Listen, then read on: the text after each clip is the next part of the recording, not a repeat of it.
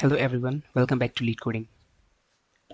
The problem which we are going to solve today is maximum level sum of a binary tree. We are given the root of binary tree. The level of its root is 1, the level of its children is 2, and so on. We have to return the smallest level x such that the sum of all the values of nodes at that level is maximal. So in the given example, the first level is only having one node which is 1 and the sum is 1. The second level is having 7 and 0 as two nodes and the summation is 7. The third level is having 7 and minus 8 and the summation is minus 1. So in this case the answer is the level 2 in which the sum is 7. So this is how we have to solve this problem, and we can solve the problem using level order traversal. Level order traversal is a frequently asked question in programming interviews. So today we will learn how to implement level order traversal. So let us say we are given a binary tree.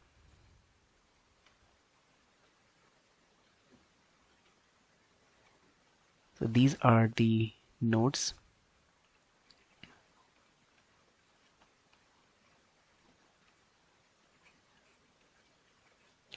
Now we want to perform the level order traversal. We will start from the very first level. So in order to do this, we will need a queue. So queue is a data structure which is going to insert element from the back and pop them out from the front. So if one is there in the queue initially, we will print it and we will pop it out. So we will have one here and one will be popped out. When we are popping one, at the same time we will insert its children.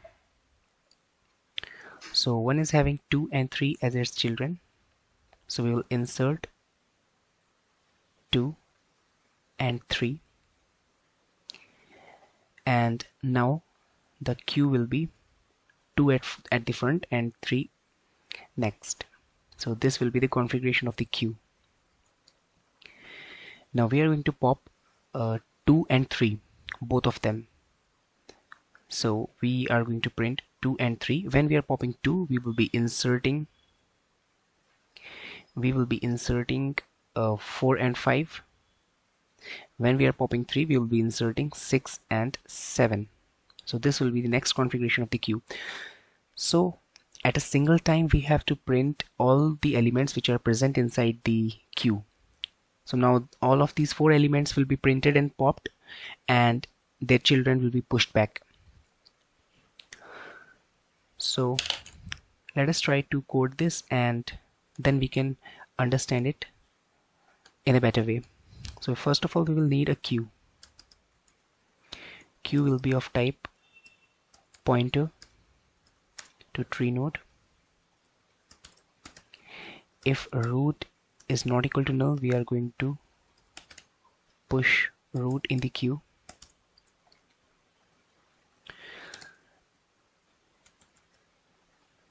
Now while queue is not empty, we have to perform this operation. First of all, we will need the size of the queue, the current size of the queue, which is queue.size.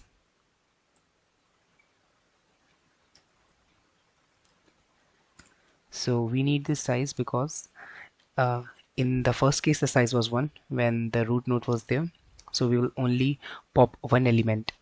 In the next iteration, when the size is 2, we will have to pop 2 elements, and in the next iteration we will have to pop 4 elements. So we will have to pop as many times as there are number of elements present inside the queue.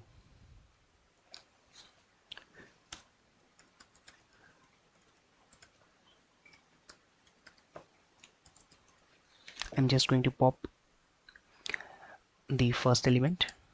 So this is the first element in the queue.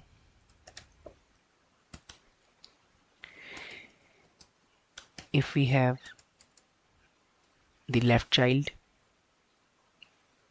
we will be pushing it to the queue.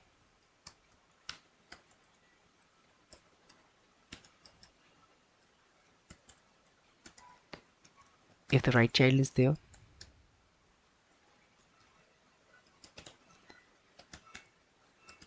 we can push it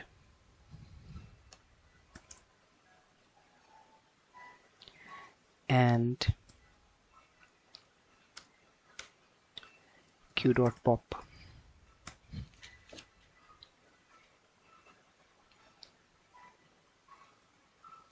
Now this is how we perform the level order traversal, but we have to count the sum at each level. So let us take the initial sum, the m sum, which is the maximum sum, as int min.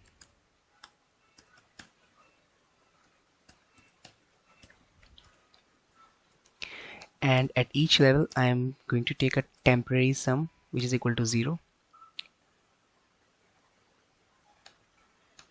and each time we are going to add the value of a into this temp.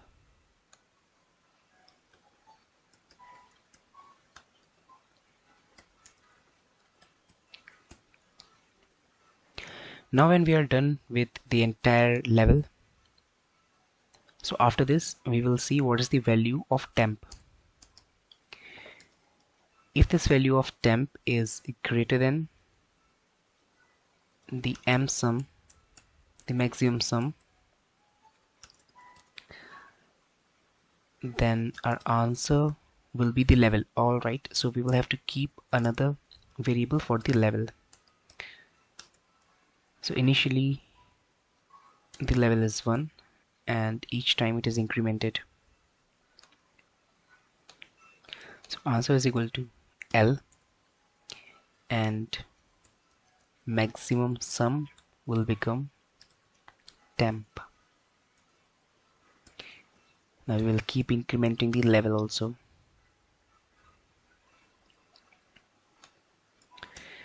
And finally we can return the answer.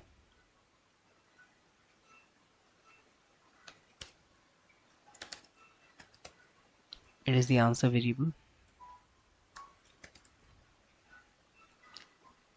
Let us try to run this.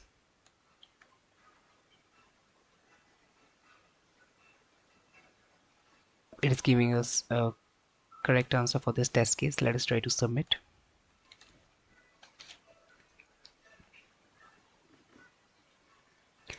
So it got accepted. So this is how we perform the level order traversal. Each time we are printing all the elements which are present inside the level, and at the same time when we are popping them out, we are pushing their children into the queue. Now we are taking the summation in this temporary variable, and then we are comparing this temporary variable with the maximum, the global maximum that we had. Now talking about the space and the time complexity. The space complexity in this case is big O of n, because in worst case there will be n by 2 nodes. So as we saw in this example, in the final configuration of the queue we are going to have 4 elements. So the last level, it always have n by 2 element of the entire tree in the worst case. So in the worst case, the space complexity is going to be big O of n, and the time complexity, of course, it is going to be big O of n as well, because we are computing for each of the node which is present inside the tree. Now we can solve the same problem using DFS as well. So if we are applying DFS and if we are incrementing the level, we are passing the level within the DFS function, so it would be of something like this: void DFS, where we have a tree node and a level.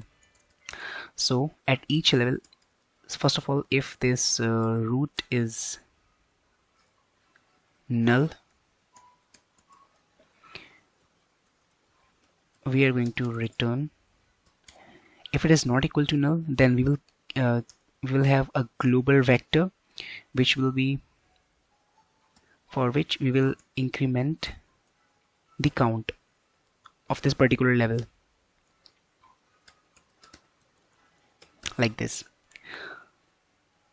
Yeah, so we will keep doing this till the time we traverse the entire tree, and then we can actually traverse through that vector, the global vector, and we can return the answer. So we can solve the problem using DFS as well, but the intention was to teach the implementation of level order traversal, and that's what we did in this problem. So if you like the video, please hit the subscribe button. Thank you.